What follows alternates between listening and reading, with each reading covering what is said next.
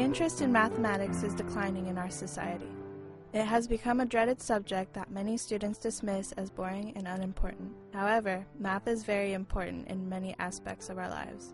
One of these aspects is something mankind has cherished throughout the generations: music. The collection of musical notes to form melodic songs is pleasing to almost everyone. However, most people don't think about the mathematical relationship between notes that sound good together. Math plays a huge role in the way music sounds.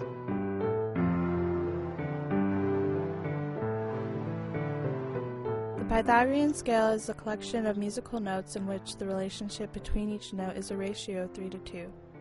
You can start with any note and derive the rest of the notes by multiplying the frequency of that note by 3/2.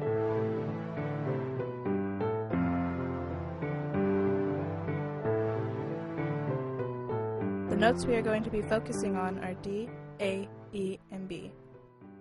The frequency of D is 293.66 Hz. If we multiply that frequency by 3/2, because of the 3 to 2 ratio, we would get 440 Hz, which is the note A. If we keep doing this, we can get the rest of the notes on the scale. E is 660 Hz, and B is 990 Hz. As you can see, these frequencies are spread pretty far apart, which would make it difficult to play on an instrument. To fix this, the frequencies are cut in half to put all of the notes in the same octave. Now we'll demonstrate the 12 notes of the Pythagorean scale derived from the note D.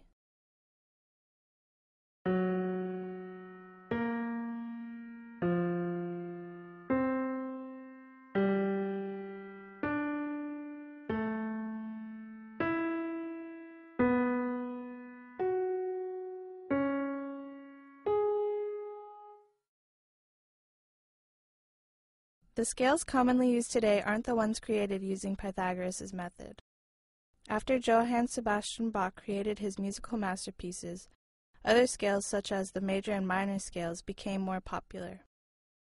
Now we'll demonstrate the C major and C minor scales so you can hear the difference.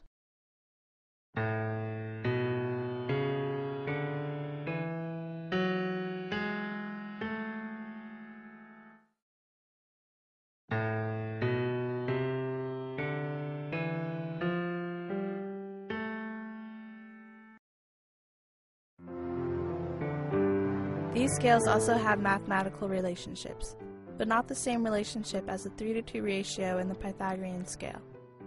So whether it's Pythagoras or Bach, without math, the music that we listen to today would not be the same.